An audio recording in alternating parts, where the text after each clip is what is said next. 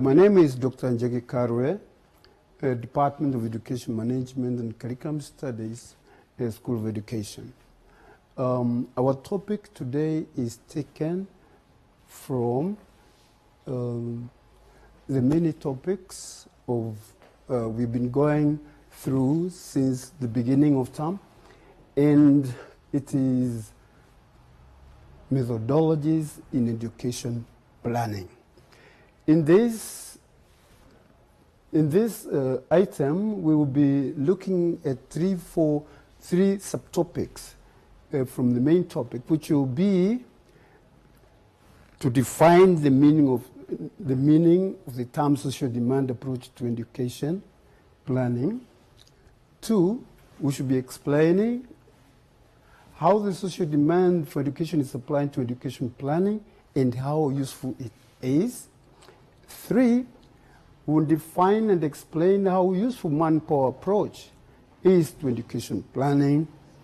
And 4, we'll define and explain how the cost-benefit analysis approach is applied to education planning.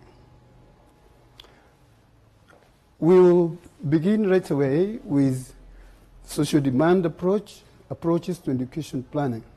And we want, first of all, to understand what social demand approach is. Basically, the social demand approach for education is defined as a popular demand of education. It views education as a consumption, and that education should be provided to all those who need it. What are we saying here? Viewing education as a consumption means we require to have the ability to do whatever we are as individuals and for the good of the country. And that the government must provide those who require education without any discrimination. It considers the following. How many children are born each year? How many children are school age group? How many children of the school age group desire education? And that we don't provide education just for the heck of it, for the fun of it. We must give education to those who need that education. Why do we consider the number of children born born each year? This enables us to know or to have the data of the numbers of children we will be planning for in the years ahead. Why do we require to know how many children are school age group? That we must know what number of children are going to class 1, for example, going to class 2, and beyond. And so that the governments or even individual societies are able to plan for their requirements when that time comes. How many children of school age group desire education? Like we said earlier on, we may not give everybody an education. It is at this point where we all must be aware of the exact numbers that we will provide for the particular time, for the particular age group, and for particular levels of education, so that we don't waste our meager resources on people who may not require education. And this is what we're saying. We are saying that we should not provide education indiscriminately. We must give it to those people who desire it. We have, for example, in our country, we have communities that don't even want to hear anything about education. They're more concerned about other things. Like, for example, in parts of West Pokot, Nandi, and all those areas, we have fellows who are more professional in cattle rustling than they need to do education. That's why it's important that we give education to those who deserve. Now, we will look at the advantages of this approach. This marks a starting point in planning education for the future. It ensures that education plans are put in place for the whole society, not just for individuals. It enables the planners to know what resources are required at each level of education. A simple explanation on this would be like as follows. Why do we call it a starting point? This is where we take off. And so that we know that every plan we've done for either individuals or the society are properly approached. They're properly followed to ensure that programs will not fail. It also enables planners to allocate each level of education with the amount of finances required. Those in secondary school may require less than those in primary school and or in tertiary institutions. It is at this point that we want to know which area we finance more than the other, considering the fact that the resources are not enough for each one and every level of education. And also, they are not enough to allocate to other sectors of the society. It therefore becomes important that we must know exactly and be able to follow those plans without problems. We proceed to look at the disadvantages of this approach. One, this approach ignores the larger problem of national allocation of resources. What do we mean by this? That the government has a lot of many other things to do. We have other departments in the country. We have agriculture, we have agriculture, we have health, we have general infrastructure, and therefore as we plan, this particular approach ignores the larger problem of allocation of national resources. It does not consider the cost of providing the education is not considered. What do we mean by this? That it looks at education in a manner that it's like the be-all and the end-all. So at this point, it just provides finances with, regardless of other areas of concern in our national development. It does not consider the employment sector. It doesn't care. It means it doesn't care that the people out there with or without jobs. The concern is basically on the students in the society and generally how much it will require. This approach also leads to extensive construction of schools and large enrollments resulting in low standards of education. This means basically that because the money is provided out there, government puts up institutions of learning without a consideration, for example, of how many people will come to school, how many will not come, how many will be taken in, and all. At the end of the day, you find classes that are supposed to have like 40 children or 40 students are overwhelming in numbers. And therefore it becomes difficult for the teachers, even for the students, to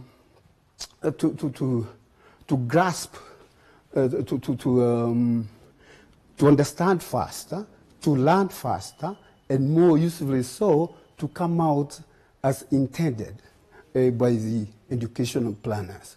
We have several examples of such problems in the country right away. We want to think about the TVETs, the other expansive school building of schools and institutions in this country, and where standards have gone so low that we require maybe to revisit the need to build schools and other institutions via learning, or even other institutions, without considering the results, the end results, which we must be concerned about. And because it beats reason that we have students in a school or in a college, wherever they will be, including at university, where because of numbers, lecturers and other knowledge givers are not able to keep standards as required by education, as required by education planners. The second item we're going to discuss today is the manpower approach to education planning. What's manpower? Manpower means those who are trained and have special skills that can be applied in the sectors of their requirements. So this involves, manpower approach involves analyzing or doing an analysis of the market needs of a country in terms of human resources, both in the past, present, and in the future. What are we talking about here? We are thinking, for example, let's look at our country, for example, at independence. At independence, our country had officers working in our education sector and in many other sectors from our colonial master, in this case the British government. And come independence, and when these fellows left, the country was left in a state of lacking. That in many offices, we found there were very few, or there were no officers manning this office after the Europeans left. There was therefore need for the government to look at that past and wonder what to require today, and in the future. Hence, the need to train an informed manpower that would, at that time, taken over our administration, our offices, and name it. The manpower approach also is an important factor in spurring economic growth, economic development. And because an educated manpower, a nation with an educated people, is able to do to work in their departments, to work in all areas of economic growth and development, and because there is trained personnel. So manpower approach is a critical it's a critical point in enabling the country to grow, to grow and develop at the same time. You can comfortably take an example of our East African countries. Today, and even in the past, Kenya, I think took the best part of British planning in East Africa, and therefore tonight, as we speak, here, Kenya is more advanced, both economically and educationally than most of the East African countries. At this point, you can look at the economies of Tanzania, Kenya, and Uganda, and we are far, far away ahead of those others. Manpower approach also considers manpower requirements for economic growth and regulates training in all sectors, e.g., how many people do we require in medicine? How many teachers do we require in our learning institutions? How many people do we require in the veterinary services, whatever. All those areas of growth requires people that are trained, have the correct skills, and this comes from the approach that is an approach that ensures the country is provided with skilled labor. What are the advantages of this approach? There are 2-3 advantages of a man-power approach to development, and they include that it highlights the gaps between the graduates and the job vacancies and seek to fill those gaps. Today, we have a problem in our medical services that we don't have enough doctors, we don't have enough nurses. We actually lack in quite many sectors. And therefore, this approach will ensure us to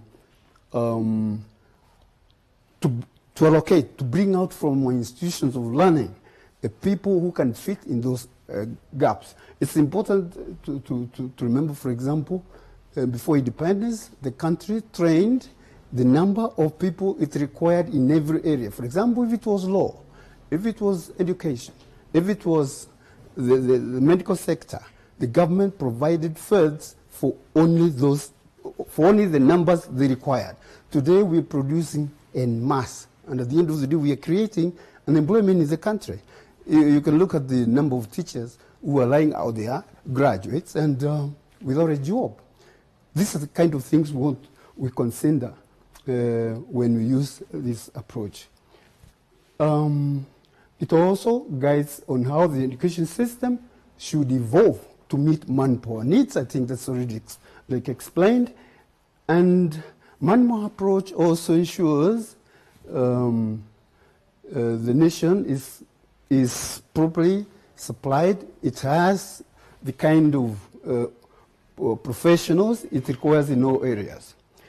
Manpower approach is also holistic in nature because it projects the requirements of the whole nation, which also guides micro planning.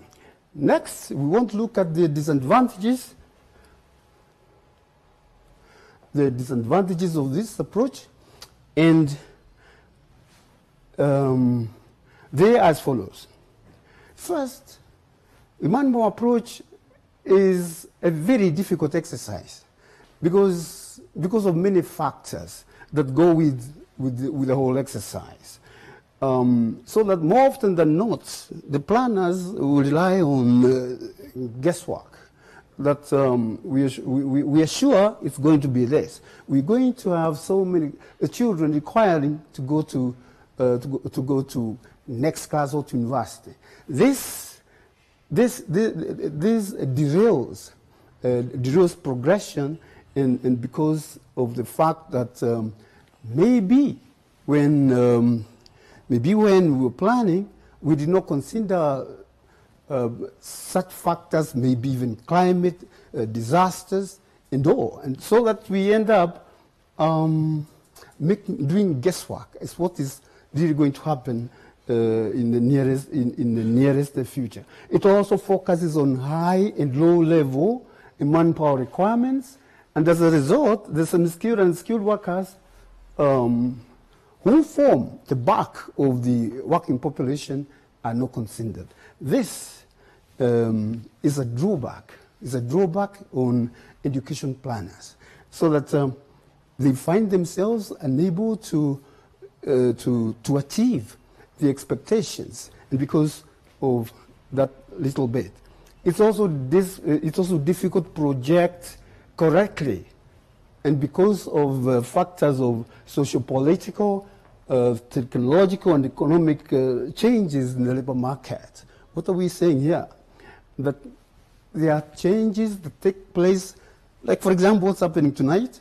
We are talking about the virus.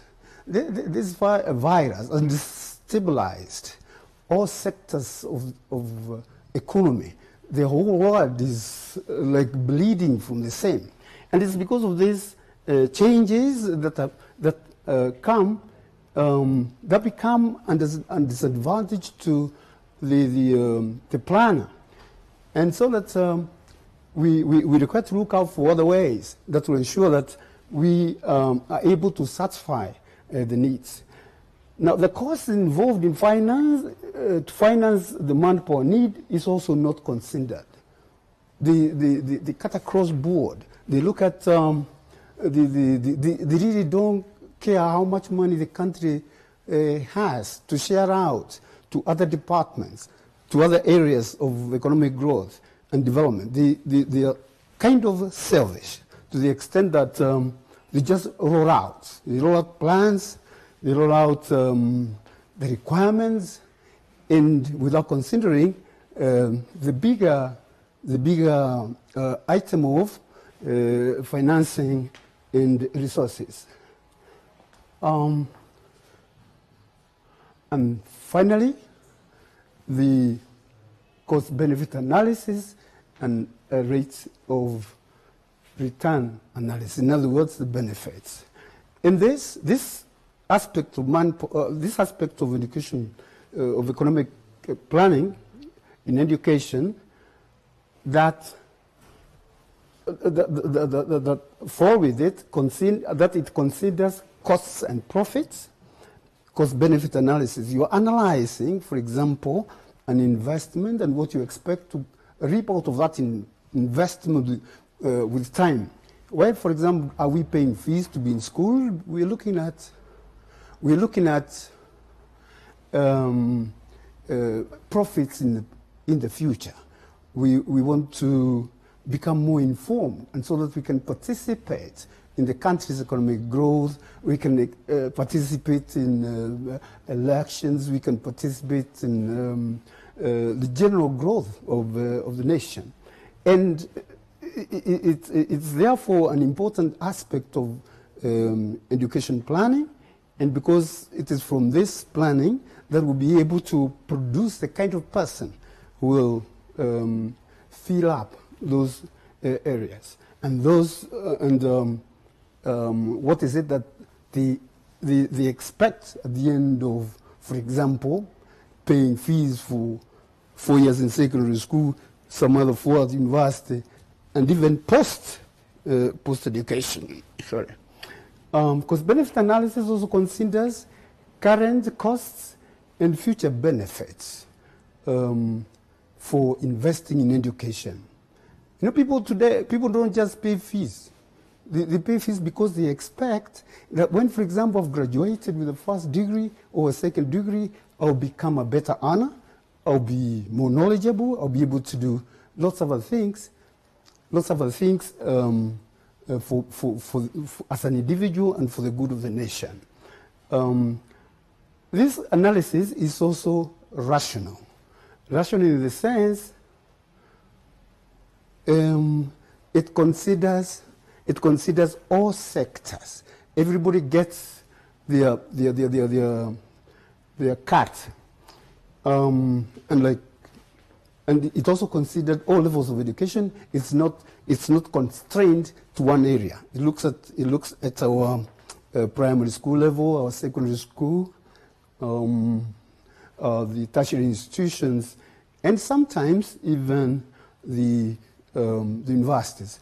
At one point, the 844 system was seen to fail or to succeed just because they did not do enough research on its expectations. In the beginning, it was like it's technologically based, but then government did not do enough research to ensure that the provisions of the requirements for the success of the 844 system was taken into consideration.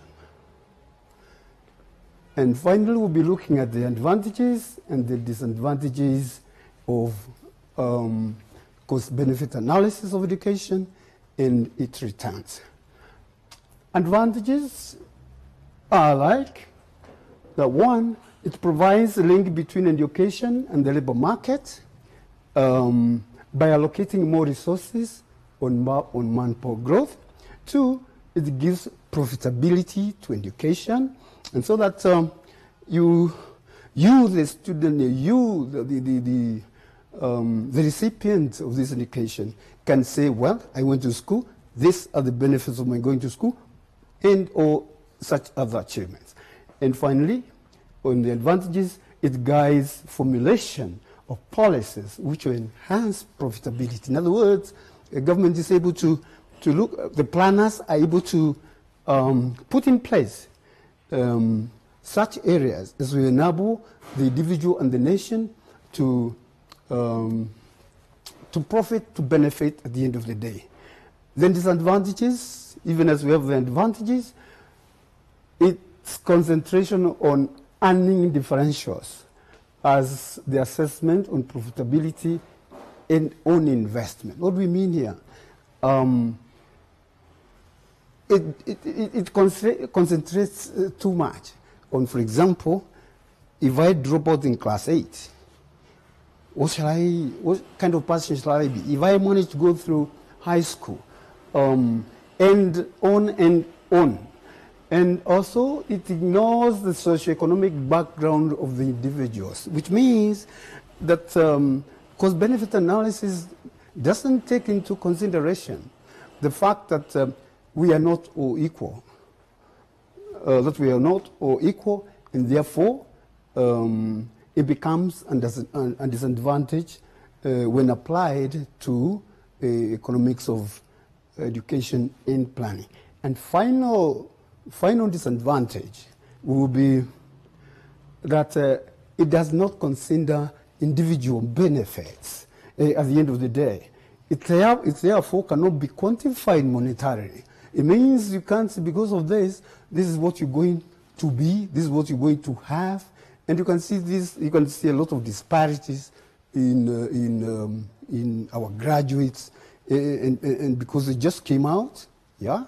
Some who are probably connected may end up getting a job even before those who passed better than they did. So it becomes a big disadvantage.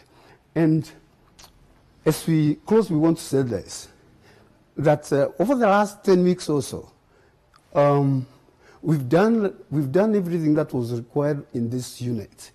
And my prayer to you all is that you make sure, as we go towards exams, you do your revision correctly, do a timetable that will enable you, feed on every topic before you go to the exams. And finally, our today's lecture, or today's discourse, is the last in this unit, and I can only wish you best as we go into the exams. Thank you so much. God bless. These televised lectures supplement our robust online learning going on our MKU online platform. You can view more on our televised lectures via our online platform. We are in a digital era, and Mount Kenya University knows this. The following are the steps to follow so as to complete your online application. Download the application form from the website www.mku.ac.ke. Attach copies of your academic certificates and ID. Pay the application fees via M-Pesa pay bill number 270988. Your ID is the account number. 2,000 shillings is the charge for a postgraduate. You can also deposit in the bank accounts provided on the website. Then email all the above to apply@mku.ac.ke.